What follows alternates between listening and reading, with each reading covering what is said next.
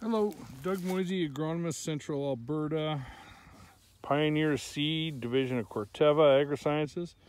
Just out walking our plots, thought I'd get you guys up and running and to take a look at some things. And the one thing is really prevalent today, and I wanted to show you guys, is that we have bud clusters now being formed.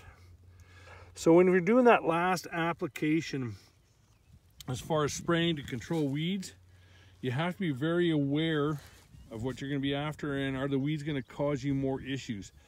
The only concern I have on this field here is that with these bud clusters being exposed, will we actually burn some flowers? So get out there, check your fields, look for the bud clusters in the center of the plants. As I can see here, they're starting to be exposed, and in the next couple of days we're going to start seeing some bolting going on. All right, contact your local Pioneer rep for any questions. Have a good day.